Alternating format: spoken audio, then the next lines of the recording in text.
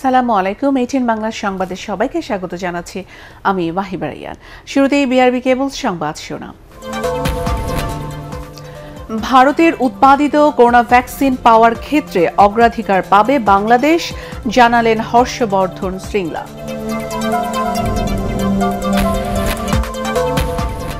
দেশে করোনা ভাইরাসে আরও ৪১ জনের মৃত্যু, নতুন করে শনাক্ত ২,৭৪৭।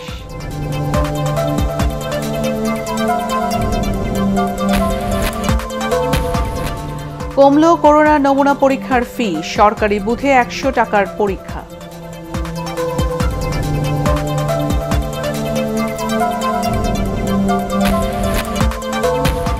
তৃতীয় দফায় রিজেন্টের শাহিদকে দুদকে জিজ্ঞাসাবাদ, অস্ত্র আইনের মামলায় চার্জশিট গ্রহণ।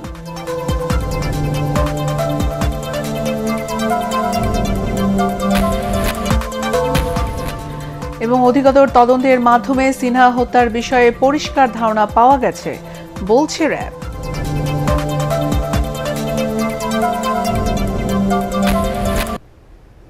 শুনছিলেন বিআরবি কেবল সংবাদ শিরোনাম। এবারে বিস্তারিত। ভারতের উৎপাদিত করোনা ভ্যাকসিন পাওয়ার ক্ষেত্রে অগ্রাধিকার পাবে বাংলাদেশ। দেশটির পররাষ্ট্র সচিব হর্ষবর্ধন শ্রীংলা দুদিনের ঢাকা সফরে এসে একথা জানিয়েছেন। অন্যদিকে ভ্যাকসিন উৎপাদন ও ট্রায়াল সহ এই বিষয়ে সব ধরনের সহায়তা দিতে প্রস্তুত বাংলাদেশ। হর্ষবর্ধন শ্রীংলার সফরের শেষ দিনে উভয় দেশের পররাষ্ট্র সচিব পর্যায়ে বৈঠকে রোহিঙ্গা প্রত্যাবর্তন ও সীমান্ত হত্যা সহ অমীমাংসিত বিভিন্ন ইস্যু নিয়ে আলোচনা হয়। ফজলে রাব্বির রিপোর্ট। কেন করোনা পরিস্থিতির মধ্যে হঠাৎই ঢাকায় ভারতের পররাষ্ট্র সচিব? কোনো পক্ষই বিষয়টি স্পষ্ট করেনি। আন্তর্জাতিক গণমাধ্যমের বিশ্লেষণ, চীনের সাথে বাংলাদেশের সম্পর্কে ভারতের অস্বস্তির কারণেই শ্রীংলার ঢাকা সফর। চীন কিংবা পাকিস্তান ছাড়াও নেপালের সাথে ভারতের সম্পর্কের অবনতির কারণে ঢাকা এখন দিল্লির কাছে বেশি গুরুত্বপূর্ণ বলেও মনে করেন কেউ কেউ। এসব আলোচনা নজরে এসেছে বলে জানান পররাষ্ট্র সচিব। একটা ব্রেক থ্রু আমরা বলতে পারি যে বাংলাদেশের সাথে ভারতের সম্পর্ককে ওনারা এতটাই গুরুত্ব দেন যে ওনারা বাংলাদেশকেই প্রথম চুজ করেছেন এই বার্তাটি নিয়ে, যে তারা দুই দেশের সম্পর্ককে আরও বেগবান করতে চান। কোভিড পরবর্তী নতুন প্রেক্ষাপটে বাংলাদেশকে বেশি গুরুত্ব দেওয়ার কারণে ভারতের পররাষ্ট্র সচিব ঢাকায় এসেছেন বলে জানান বাংলাদেশের পররাষ্ট্র সচিব। তিনি বলেন, বৈঠকে রোহিঙ্গা ইস্যু, সীমান্ত হত্যা, কোভিড টিকা সহ বিভিন্ন ইস্যুতে আলোচনা হয়েছে। যে ভ্যাকসিনগুলো ডেভেলপ করছে সেটা শুধু ভারতের জন্যই নয়, এবং প্রথম দিকেই আমাদের জন্য সেটা অ্যাভেলেবল করা হবে। নিরাপত্তা পরিষদের যে সমস্ত আলোচনা হবে আগামীতে রোহিঙ্গা ইস্যুতে, সেই ব্যাপারেও তাদের সহযোগিতা আমরা কামনা করেছি। বাংলাদেশের সাথে তাদের যে বর্তমান যে গভীর সম্পর্ক রয়েছে সেটার আলোকে তারা আমাদেরকে সাহায্য করবে বলে প্রতিশ্রুতি দিয়েছে। রোহিঙ্গা ইস্যুতে বাংলাদেশের পাশে থাকার আশ্বাস দিয়েছে ভারত। ভারতের কোভিড ভ্যাকসিনে বাংলাদেশের অগ্রাধিকার নিয়েও কথা বলেন হর্ষবর্ধন শ্রীংলা।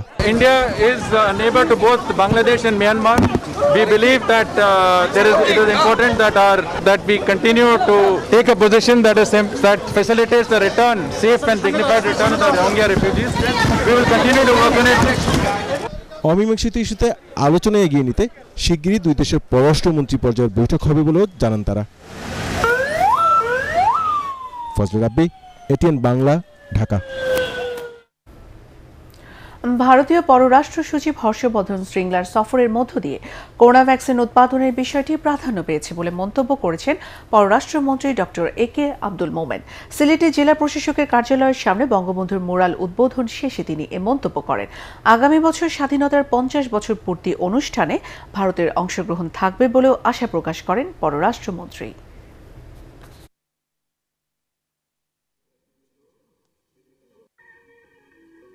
কোভিড সম্পর্কে তারা তাদের দেশে কোভিডের ভ্যাকসিনও তৈরি হওয়ার সম্ভাবনা, সেটা আমরা কিভাবে পাবো এগুলো, আর আমরা যেখান থেকে পারি সেই কোভিডের ভ্যাকসিনটা সংগ্রহ করব। দেশে করোনা ভাইরাসে গত ২৪ ঘন্টায় আরও ৪১ জনের মৃত্যু হয়েছে। এই নিয়ে মোট মৃতের সংখ্যা বেড়ে দাঁড়ালো ৩,৭৮১ জনে। সর্বশেষ ২৪ ঘন্টায় ১৪,৬৭৮টি নমুনা পরীক্ষায় নতুন ২,৭৪৭ জনের করোনা শনাক্ত হয়েছে। শনাক্তের হার ১৮.৭২%। এই নিয়ে মোট করোনা আক্রান্তের সংখ্যা ২,৮৫,০৯১ জন। স্বাস্থ্য অধিদপ্তরের সংবাদ বিজ্ঞপ্তিতে এসব তথ্য জানানো হয়। ২৪ ঘন্টায় সুস্থ হয়েছেন আরও ২,৯১৩ জন। এই পর্যন্ত সুস্থ হয়েছেন 1,65,738 জন। শনাক্ত বিবেচনায় সুস্থতার হার 58.18%। মৃতদের মধ্যে 34 জন পুরুষ ও 7 জন নারী। মৃতদের মধ্যে 21 জনই ঢাকা বিভাগের, দ্বিতীয় সর্বোচ্চ 7 জন মারা গেছে খুলনা বিভাগে। করোনা ভাইরাস ও উপসর্গ নিয়ে দেশের বিভিন্ন অঞ্চলে এ পর্যন্ত 17 জনের মৃত্যুর খবর পাওয়া গেছে। এর মধ্যে কুমিল্লায় ভাইরাসে 1 জন এবং উপসর্গে 4 জন মারা গেছে। ভাইরাসের আরেক হটস্পট খুলনায় গত 24 ঘন্টায় শনাক্ত হয়েছেন 177 জন, মারা গেছে 2 জন। প্রতিনিধিদের তথ্যচিত্রের ভিত্তিতে রিপোর্ট করছেন রাসনা দাস।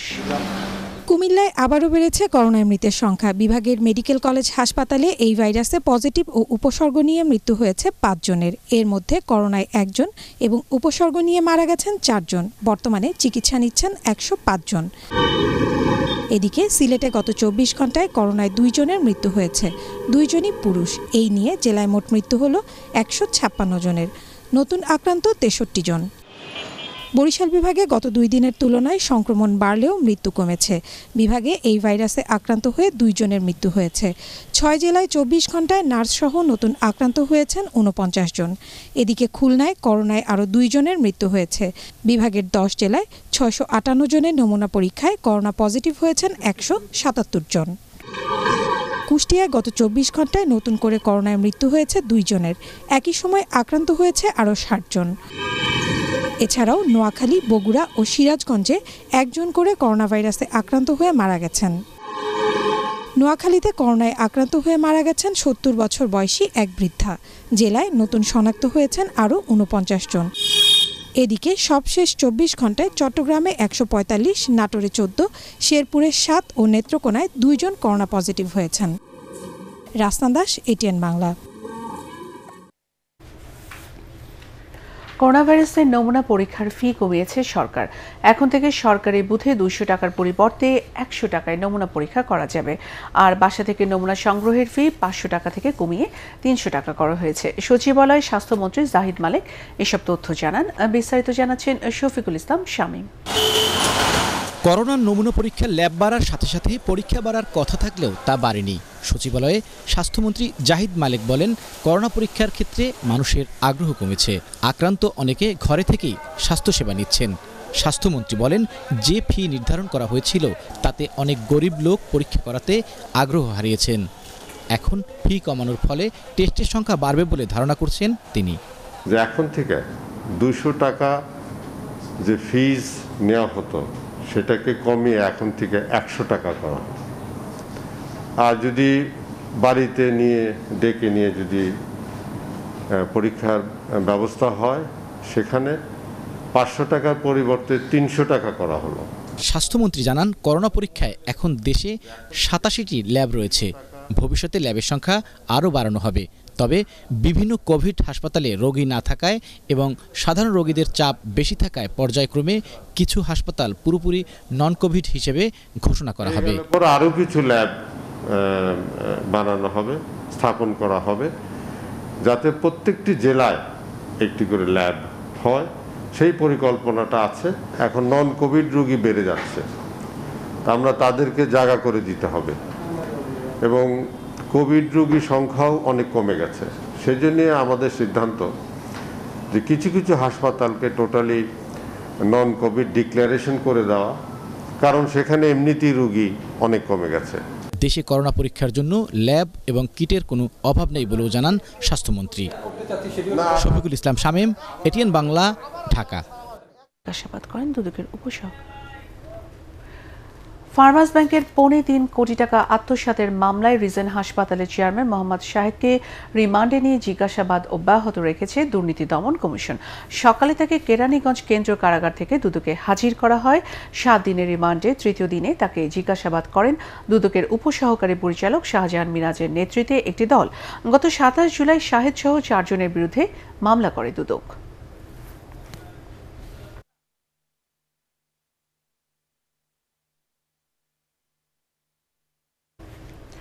রিজেন গ্রুপের চেয়ারম্যান মোহাম্মদ শাহিদের বিরুদ্ধে রাজধানীর উত্তরা পশ্চিম থানায় অস্ত্র আইনে করা মামলার চার্জশিট গ্রহণ করেছে আদালত। ঢাকা মহানগর দায়রা জজ AKM ইমরুল কায়েস মামলার চার্জশিট গ্রহণ করেন। একই সঙ্গে মামলার চার্জ গঠনের জন্য আগামী 27 আগস্ট দিন ধার্য করা হয়। রিপোর্ট করছেন মাহমুদুর রহমান। উত্তরা পশ্চিম থানার অস্ত্র আইনের মামলায় বুধবার রিজেন্ট গ্রুপের চেয়ারম্যান শাহিদ করিমকে আদালতে হাজির করে গোয়েন্দা পুলিশ ডিবি। এর আগে 30 জুলাই মামলার তদন্তকারী কর্মকর্তা আদালতে অস্ত্র মামলার চার্জশিট দাখিল করেন। ঢাকা মহানগর দায়রা জজ আদালতের বিচারক চার্জশিট আমলে নিয়ে 27 আগস্ট অভিযোগ গঠনের দিন ঠিক করেন। ওই দিন আসামির উপস্থিতিতে অভিযোগ গঠনের শুনানি হওয়ার কথা রয়েছে বলে জানিয়েছে অতিরিক্ত পাবলিক প্রসিকিউটর তাপস কুমার পাল। তাদের পক্ষে জামিন শুনানি করেছে বিজ্ঞ আদালত, যেহেতু তার দেখানো মতে তার গাড়ি থেকে একটি পিস্তল, গুলি সহ একটি পিস্তল উদ্ধার হয়েছিল এবং সেটা আমরা রাষ্ট্রপতি বলার পরে তার জামিন নামঞ্জুর হয়েছে এবং আগামী 27-8 তারিখে অভিযোগ গঠনের জন্য দিন ধার্য করা হয়েছে। আমরা আশা করছি যে খুব অল্প সময়ের মধ্যে আমরা এই মামলাটি একটি সমাধানে আসতে পারব। এদিকে এদিন শাহিদ করিমের জামিন চান তার আইনজীবীরা। দুপক্ষকে শুনে আদালত তা নামঞ্জুর করেন। এ সময় শাহিদের আইনজীবী আদালতের অনুমতি নিয়ে তার সাথে কথা বলেন।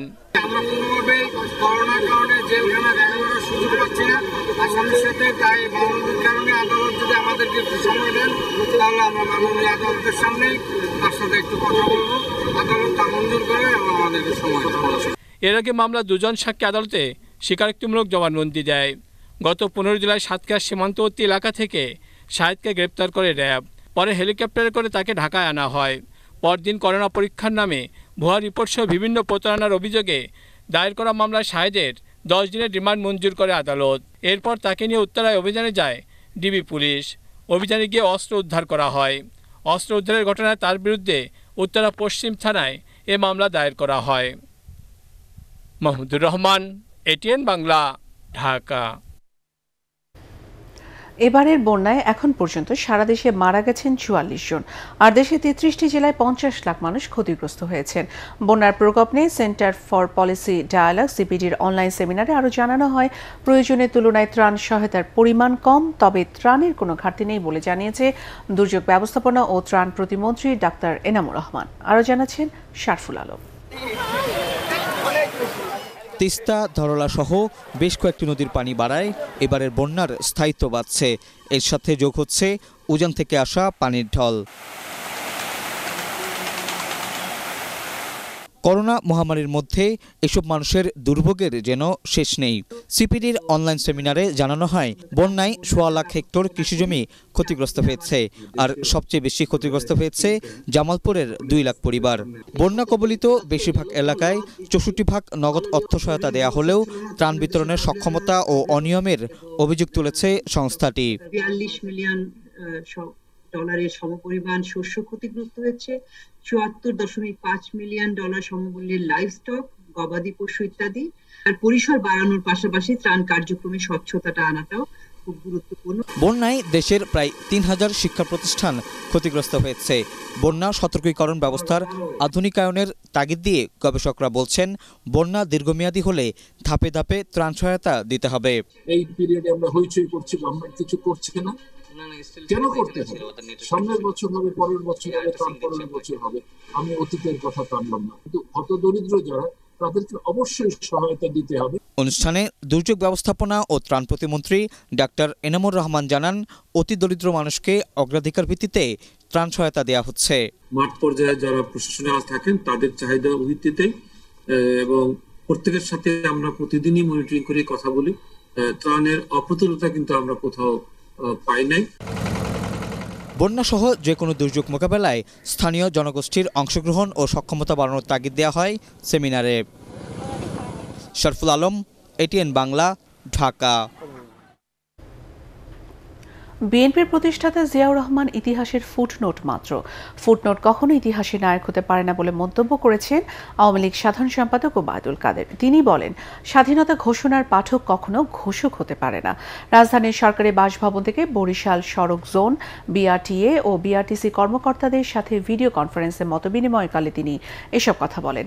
জিয়াউর রহমানকে ছোট করা হচ্ছে এমন মন্তব্যের জবাবে বিএনপি মহাসচিব মির্জা ফখরুল ইসলাম আলমগীরের কাছে পাল্টা প্রশ্ন রাখেন ওবায়দুল কাদের।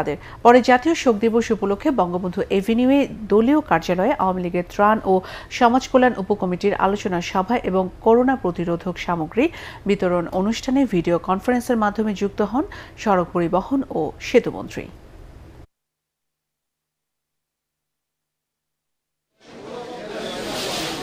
বিএনপি মহাসচিব মির্জা ফখরুল, আমি তার কাছে জানতে চাই, বঙ্গবন্ধু হত্যার পর মুস্তাক সরকারের প্রধান সেনাপতি কে হয়েছিলেন? এ হত্যার বেনিফিশিয়ারি কে? বিভিন্ন দূতাবাসে কে চাকরি দিয়েছিল এই খুনিদের? হত্যার বিচার বন্ধে মোস্তাক সরকারের ইনডেমনিটি অর্ডিন্যান্স ৫ম সংশোধনীর মাধ্যমে কে সংবিধানে ঢুকিয়েছিল? সত্য কথা বললে ছোট করা হয় না। খুনি আর খুনের মদতদাতা, প্রশ্রয়দাতা, বেনিফিশিয়ারি সমান অপরাধী। বঙ্গবন্ধু হত্যার সাথে বিএনপির প্রতিষ্ঠাতা জিয়াউর রহমানের সম্পৃক্ততা যখন প্রমাণিত, তখন দলটির নেতারা অসংলগ্ন কথাবার্তা বলছেন বলে মন্তব্য করেছেন তথ্যমন্ত্রী ডক্টর হাসান মাহমুদ। সচিবালয়ে অভিনয় শিল্পী সংঘের সাথে আলোচনা শেষে তিনি এ মন্তব্য করেন। তিনি বলেন, বিএনপি মহাসচিব মির্জা ফখরুল ইসলাম আলমগীর ও সিনিয়র যুগ্ম মহাসচিব রুহুল কবির রিজভী খুনির পক্ষে কথা বলছেন। তথ্যমন্ত্রী বলেন, বিএনপির ভিত্তি ষড়যন্ত্র ও মিথ্যার রাজনীতি। যেসব শিল্পীরা আর্থিক সংকটে আছেন তাদের সঠিক তালিকা দিলে সহায়তা করা হবে বলেও জানান ডক্টর হাসান মাহমুদ। আজকে যখন এই জিয়া রহমানের সম্পৃক্ততা দিবালোকের মতো স্পষ্ট হয়ে গেছে, তখন তারা আবুল তাবুল বকা শুরু করেছে। মির্জা ফখরুল ইসলাম আলমগীর আর রিজভী আহমেদ সহ তারা আবুল তাবুল বকা শুরু করেছে এবং তাদের এই বক্তব্য হচ্ছে খুনির পক্ষে এবং খুনের পক্ষে। সরকারের সমন্বয়হীনতার কারণে দেশের সর্বক্ষেত্রে সংকট চলছে বলে অভিযোগ করেছেন বিএনপি মহাসচিব মির্জা ফখরুল ইসলাম আলমগীর। তার ভাষায়, দেশকে বাঁচাতে সরকার পতনের বিকল্প নেই। স্বেচ্ছাসেবক দলের প্রতিষ্ঠা বার্ষিকী উপলক্ষে এক ভার্চুয়াল আলোচনায় তিনি এসব কথা বলেন। পুলিশের গুলিতে অবসরপ্রাপ্ত মেজর সিনহা মোহাম্মদ রাশেদ খান হত্যার ঘটনা এবং করোনাকালে নানা দুর্নীতির তথ্য তুলে ধরে এসব ঘটনায় সরকারের ব্যর্থতা স্পষ্ট বলে দাবি করেন বিএনপি নেতারা। যৌক্তিক কারণে এই আলোচনার মধ্যে বাংলাদেশ জাতীয়তাবাদী দলের রাজনীতি, স্বেচ্ছাসেবক দলের গঠন, স্বেচ্ছাসেবক দলের ভূমিকা, এগুলো নিয়েও বিশদ আলোচনা হয়েছে। অধিকতর তদন্তের মাধ্যমে কক্সবাজারের টেকনাফে অবসরপ্রাপ্ত মেজর সিনহা মোহাম্মদ রাশেদ খান হত্যার বিষয়ে পরিষ্কার ধারণা পেয়েছে র্যাব। রাতে কক্সবাজারের সংবাদ সম্মেলনে র্যাবের আইন ও গণমাধ্যম শাখার পরিচালক লেফটেন্যান্ট কর্নেল আশিক বিল্লাহ জানান, তদন্তের যথাযথ প্রতিবেদন দেয়া হবে। তিনি বলেন, মেজর সিনহার সহযোগী শিপ্রা ও শিফাতের কাছ থেকে জব্দ করা ডিভাইস সহ অন্যান্য আলামত রামু থানা পুলিশের কাছ থেকে আগামীকাল বুঝে নেবে র্যাব। এদিকে আজ শেষ হয়েছে সিনহা হত্যা মামলার 7 আসামি 7 দিনের রিমান্ড। আগামীকাল তাদের আদালতে হাজির করা হবে বলে জানান আশিক বিল্লাহ।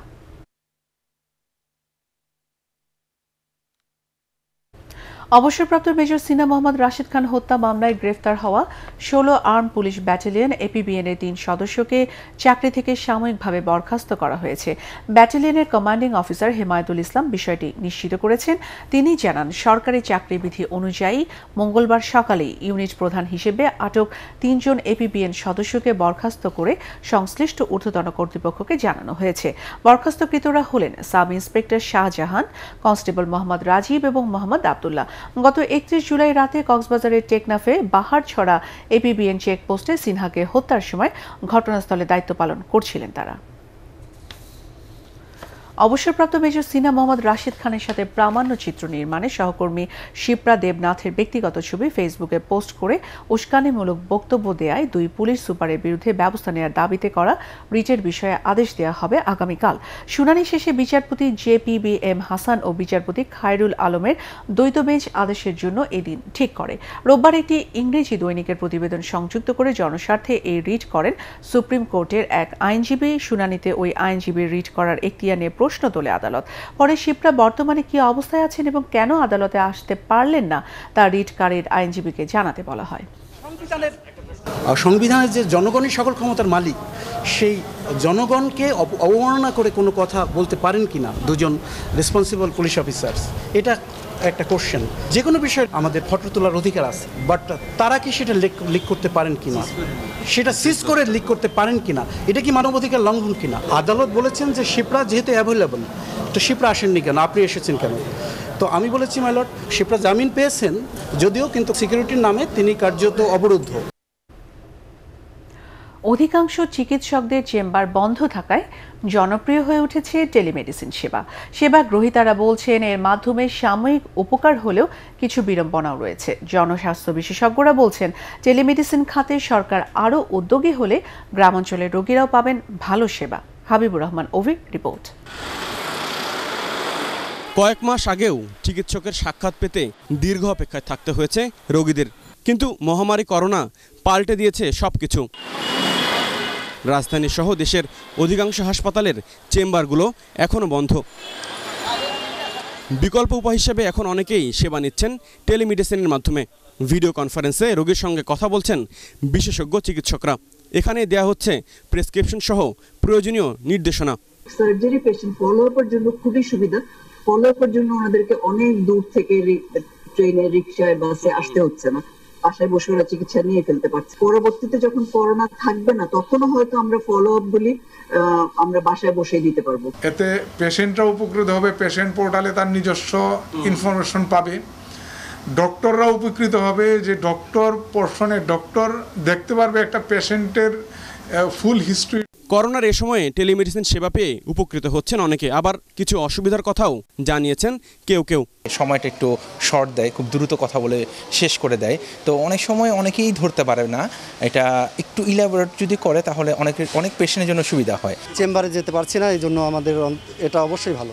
আমরা একটা সাহস পাচ্ছি, বা ডক্টরের সঙ্গে কথা বললাম, এখন সেখানে আমরা যেতে না পারলেও এখানে কী ধরনের ট্রিটমেন্ট দিতে পারি সেই ধরনের একটা পরামর্শ তার কাছ থেকে পাচ্ছি।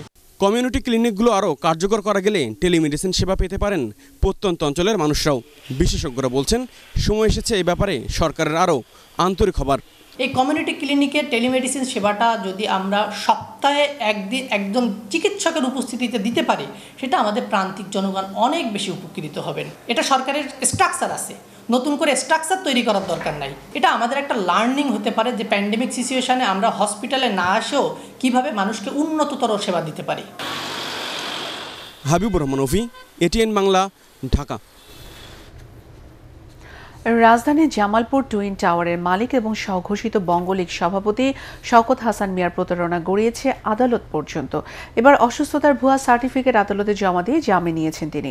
শওকত হাসান মিয়ার অসুস্থতার মেডিকেল সার্টিফিকেটের জাল প্রমাণিত হয়েছে স্বাস্থ্য অধিদপ্তরের তদন্তেও। বেসরকারি বিশ্ববিদ্যালয় UITS এর আইনজীবী জানান, শওকত হাসানের জামিন আবেদন বাতিলের জন্য আবেদন করবেন তারা। শফিকুল ইসলাম শামীমের আরেকটি রিপোর্ট। বিভিন্ন সময়ে প্রতারণার আশ্রয় নিয়েছেন রাজধানীর বারিধারার জামালপুর টুইন টাওয়ারের মালিক শওকত হাসান মিয়া। রাজনৈতিক ফায়দা লুটতে নিজেকে পরিচয় দেন বঙ্গলীগ সভাপতি হিসেবে। পিএসপি ফ্যামিলির চেয়ারম্যান সুফি মোহাম্মদ মিজানুর রহমানের স্বাক্ষর জাল করে 57 কোটি টাকা চাঁদা দাবির মামলার সত্যতা পাওয়ায় পিবিআই এর মধ্যে শওকত হাসান মিয়ার বিরুদ্ধে চার্জশিট দাখিল করেছে। এদিকে বেসরকারি বিশ্ববিদ্যালয় UITS এর উপাচার্যের গাড়ি থামিয়ে 60 কোটি টাকা চাঁদা দাবির জন্য ভাটারা থানায় করা মামলায় 27 জুলাই জেল হাজতে প্রেরণ করা হয় তাকে। কিন্তু 16 দিনের মাথায় 12 আগস্ট ভুয়া অসুস্থতার সার্টিফিকেট দেখিয়ে ঢাকার বিজ্ঞ মেট্রোপলিটন ম্যাজিস্ট্রেট শারাফুজ্জামান আনসারের আদালতে জামিন লাভ করেন শওকত হাসান মিয়া। এখানেও প্রতারণার আশ্রয় নিয়েছেন তিনি। স্বাস্থ্য অধিদপ্তরের তদন্তেও এই মেডিকেল সার্টিফিকেট ভুয়া প্রমাণিত হয়। এই যে বিভিন্ন প্রতিষ্ঠানে যে ভুয়া সার্টিফিকেট দিচ্ছে সেটাও একদম ধরা পড়তেছে। এরকম কোনো কমপ্লেন আসলে আমরা সেটাকে তদন্ত করি, যেটা পাই সেটার এগেনস্টে আমরা দ্রুত পদক্ষেপ গ্রহণ করি। এদিকে রামপুরা ডেল্টা স্পেশালাইজড হাসপাতাল কর্তৃপক্ষ জানায়, ফেব্রুয়ারির 17 তারিখ থেকে মার্চের 17 তারিখ পর্যন্ত এই এক মাসের মধ্যে শওকত হাসান নামে কোনো রোগী ভর্তি হয়নি এই হাসপাতালে। সকল ডকুমেন্টস চেক করে আমার হসপিটালের রেজিস্টার খাতা, তারপর সফটওয়্যার কপি, এগুলো চেক করে দেখে ওনার কোনো তথ্য এখানে নথিভুক্ত নাই। এই পেশেন্ট আমাদের এখানে কোনোভাবেই ভর্তি হয় নাই। যে ডক্টরের নাম আসছে, ডাক্তারকে সাথে সাথে চেক করছে এবং আমাদের হসপিটাল তার বিরুদ্ধে একটা তদন্ত কমিটি গঠন করছে। UITS বিশ্ববিদ্যালয়ের আইনজীবী জানান, শওকত হাসানের ভুয়া মেডিকেল সার্টিফিকেটের বিষয়টি আদালতের আমলে এনে জামিন বাতিলের আবেদন করবেন তারা। এখন আমাদের কাছে যে ওই সার্টিফিকেট আপাত দৃষ্টিতে ভুয়া বলেই মনে হয়েছিল, তবুও এখন স্বাস্থ্য অধিদপ্তর এবং সংশ্লিষ্ট হসপিটালের লিখিত বক্তব্য আমার কাছে এসেছে এবং সেখানে ক্লিয়ারলি দেখতে পাই এই সার্টিফিকেটটি ভুয়া এবং জাল। সুতরাং এখন আমরা এই জামিন আদেশটাকে রদ এবং রহিত করার জন্যে আমার ভিকটিম ইউআইটিএস কর্তৃপক্ষের পক্ষ থেকে আমরা বিজ্ঞ সিএমএম আদালতে যাব এবং প্রয়োজনে সর্বোচ্চ আদালতে এর প্রতিকারের জন্য আমরা যাব। এদিকে শওকত হাসানের আইনজীবী এটিএন বাংলাকে জানিয়েছেন তারা জামিন আবেদন করলেও ভুয়া অসুস্থতার মেডিকেল সার্টিফিকেটের বিষয়ে কিছুই জানেন না তিনি।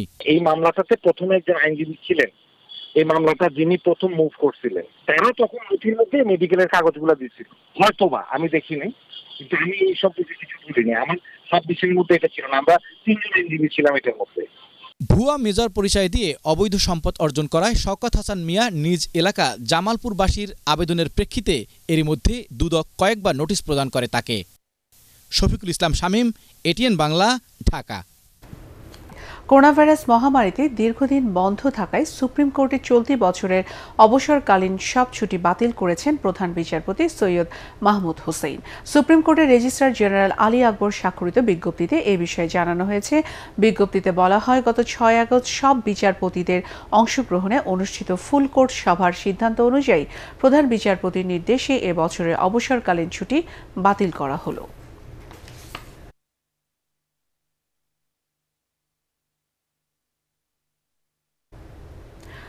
নারায়ণগঞ্জের রূপগঞ্জে আসবাবপত্র কারখানার আগুন নিয়ন্ত্রণে এনেছে ফায়ার সার্ভিস। বুধবার রাত 8টার দিকে কর্ণকোপ এলাকায় হাতিম স্টিল নামে 3 তলা একটি কারখানায় আগুন লাগে। খবর পেয়ে ফায়ার সার্ভিসের 8টি ইউনিট ঘটনাস্থলে গিয়ে আগুন নেভানোর চেষ্টা করে। পরে প্রায় 2 ঘন্টা চেষ্টায় আগুন নিয়ন্ত্রণে আসে। আগুনে কারখানার অনেক আসবাবপত্র ও অন্যান্য সামগ্রী পুড়ে গেছে। তাৎক্ষণিকভাবে আগুন লাগার কারণ জানা যায়নি।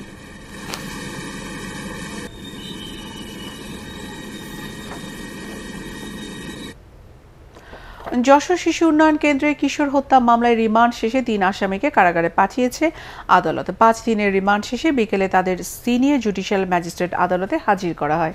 তারা হলেন শিশু উন্নয়ন কেন্দ্রের তত্ত্বাবধায়ক আব্দুল্লাহ আল মাসুদ, সহকারী সুপার মাসুম বিল্লাহ এবং শরীর চর্চা শিক্ষক শাহানুর আলম। এর আগে 3 দিনের রিমান্ড শেষে মঙ্গলবার মামলার বাকি 2 আসামি একই প্রতিষ্ঠানের psycho social councillor Mushfiqur Rahman ও কারিগরি প্রশিক্ষক ওমর ফারুককে জেল হাজতে পাঠায় আদালত। এদিকে ঘটনা তদন্তে আরও 7 দিনের সময় চেয়েছে সমাজ কল্যাণ মন্ত্রণালয় গঠিত 3 সদস্যের কমিটি। বৃহস্পতিবার যশোর শিশু উন্নয়ন কেন্দ্রে মারামারির ঘটনায় নিহত হয় 3 কিশোর, আহত হয় 14 জন। এবারে আলারাফ ইসলামী ব্যাংক অর্থ সংবাদ।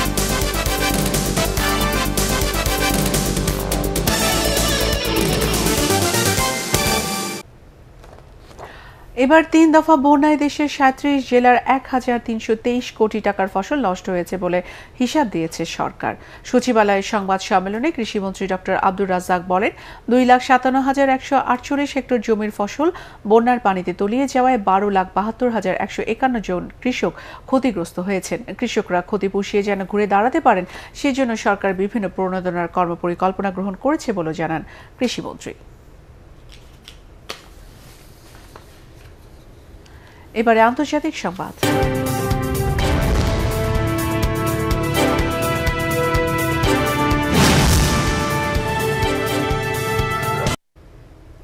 ফুসফুস সংক্রমণের কারণে সাবেক ভারতীয় রাষ্ট্রপতি প্রণব মুখার্জির শারীরিক অবস্থার আরও অবনতি হয়েছে। দিল্লির একটি সামরিক হাসপাতালে লাইফ সাপোর্টে রয়েছেন তিনি। এক বিবৃতিতে হাসপাতাল কর্তৃপক্ষ এ তথ্য জানিয়েছে। এতে বলা হয়েছে, সংক্রমণ বাড়তে থাকায় আপাতত লাইফ সাপোর্টেই থাকতে হবে প্রণব মুখার্জিকে।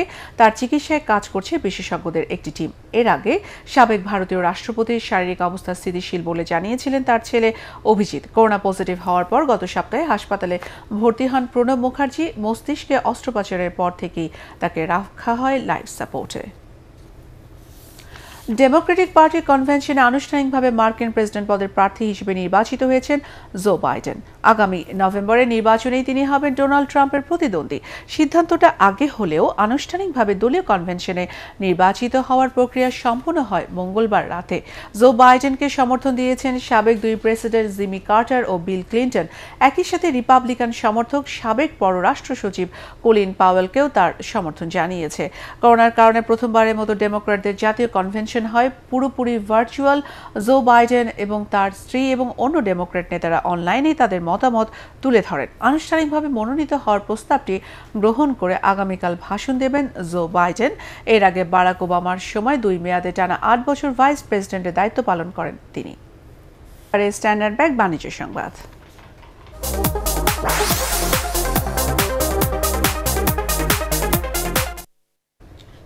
করোনা পরবর্তী সময় যুক্তরাজ্যের সাথে ব্যবসা বাণিজ্য সম্প্রসারণে নতুন কৌশল গ্রহণ করতে হবে বলে মন্তব্য করেছেন পররাষ্ট্র প্রতিমন্ত্রী শাহরিয়ার আলম।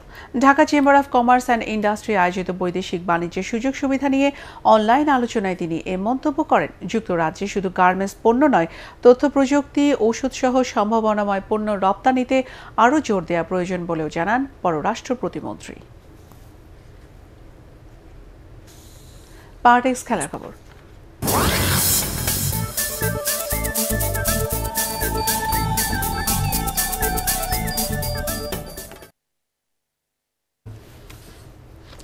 আগামী 3 সেপ্টেম্বর বাংলাদেশ ফুটবল ফেডারেশনের আসন্ন নির্বাচনে তফসিল ঘোষণা করা হবে।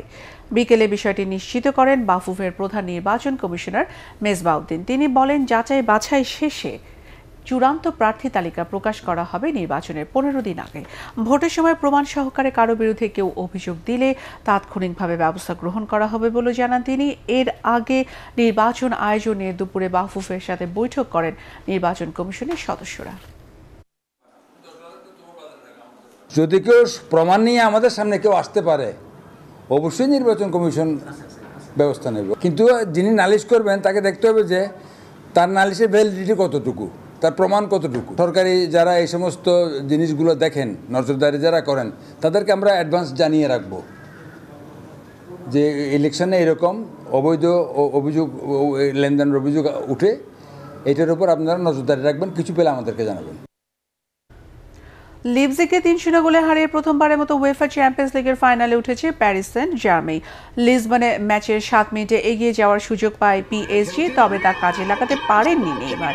এরপর 13 মিনিটে ফরাসি ক্লাবকে লিড পাইয়ে দেন মার্কুইনহোস। পাল্টা আক্রমণে ঘুরে দাঁড়ানোর চেষ্টা করে টটেনহাম আর অ্যাটলেটিকো মাদ্রিদকে হারিয়ে সেমিতে ওঠা জার্মান দলটি। যদিও তাদের সব আক্রমণে বিফলে যায়, উল্টো 42 মিনিটে প্রতিপক্ষের ভুলের সুযোগ কাজে লাগিয়ে ব্যবধান দ্বিগুণ করেন আর্জেন্টাইন তারকা অ্যাঙ্গেল ডি মারিয়া। এরপর 56 মিনিটে তৃতীয় গোল করে ফাইনালের পথ পরিষ্কার করে দেন স্প্যানিশ ডিফেন্ডার হুয়ান বের্নার্ড। নতুন কোচ রোনাল্ড কোম্যানের সাথে 2 বছরের চুক্তি করেছে বার্সেলোনা। আজ বিষয়টি নিশ্চিত করেছে বার্সা কর্তৃপক্ষ। 57 বছর বয়সী এই ডাচ কোচ 2022 সালে 30 জুন পর্যন্ত বার্সেলোনার কোচের দায়িত্ব পালন করবেন। কিকে সেটিয়েনকে ছাঁটাইয়ের 2 দিন পর নেদারল্যান্ডসের হয়ে ইউরোজয়ী কোম্যানের কোচ হিসেবে নিয়োগ দিল বার্সা। খেলোয়াড় হিসেবে বার্সেলোনার জার্সিতে 1989 থেকে 1995 সাল পর্যন্ত 4 বার স্প্যানিশ লা লিগা ও এবার একবার ইউরোপিয়ান কাপ জেতেন রোনাল্ড কোম্যান। যুব ক্রিকেটারদের করোনা পরীক্ষার দ্বিতীয় ধাপে পজিটিভ হয়েছেন একজন। বাংলাদেশ অনূর্ধ্ব 19 দলের ক্যাম্পকে সামনে রেখে চলছে ক্রিকেটার ও সাপোর্ট স্টাফদের করোনা পরীক্ষা। প্রথম দিন 27 জনের একজনেরও করোনা ধরা পড়েনি, তবে দ্বিতীয় ধাপের পরীক্ষায় করোনা পজিটিভ হয়েছেন বরিশাল থেকে আসা ব্যাটিং অলরাউন্ডার ইফতেখার হোসেন। এই দফায় 15 জনের করোনা পরীক্ষা করা হয়। বিসিবির গেম ডেভেলপমেন্ট ম্যানেজার আবু ইমাম মোহাম্মদ কায়সার জানান, ইফতেখারকে এই মুহূর্তে বিসিবি একাডেমি ভবনে আইসোলেশনে রাখা হয়েছে। তাকে কোয়ারেন্টাইন চলবে 7 দিন। এ সময় তিনি বিসিবির মেডিকেল দলের সার্বক্ষণিক তত্ত্বাবধানে থাকবেন। বঙ্গবন্ধু জাতীয় স্টেডিয়ামের বল বয়দের করোনাকালীন আর্থিক অনুদান প্রদান করেছেন ক্রীড়া সাংবাদিকরা। 30 জন বল বয়ের হাতে এই সহায়তা তুলে দেন মূলত ফুটবলের খবর সংগ্রহে থাকা বিভিন্ন টেলিভিশন, অনলাইন এবং পত্রিকার সাংবাদিকরা। বাংলাদেশ ফুটবল ফেডারেশন ভবনের সামনে সাহায্য প্রদান অনুষ্ঠানে বাফুফের সাধারণ সম্পাদক আবু নাইম সোহাগ, জাতীয় দলের খেলোয়াড় মামুনুল ইসলাম উপস্থিত ছিলেন। শেষ করার আগে বিআরবি কেবল সংবাদ শিরোনাম আরেকবার। ভারতের উৎপাদিত করোনা ভ্যাকসিন পাওয়ার ক্ষেত্রে অগ্রাধিকার পাবে বাংলাদেশ, জানালেন হর্ষবর্ধন শ্রীংলা।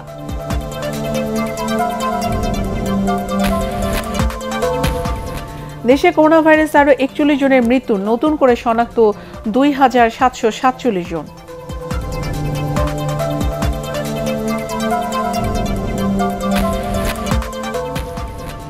কমল করোনার নমুনা পরীক্ষার ফি, সরকারি বুথে 100 টাকায় পরীক্ষা।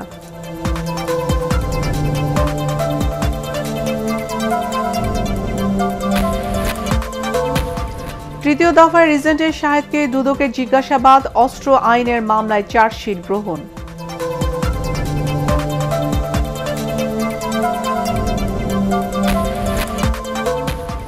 এবং অধিকতর তদন্তের মাধ্যমে সিনহা হত্যার বিষয়ে পরিষ্কার ধারণা পাওয়া গেছে বলছে র্যাব।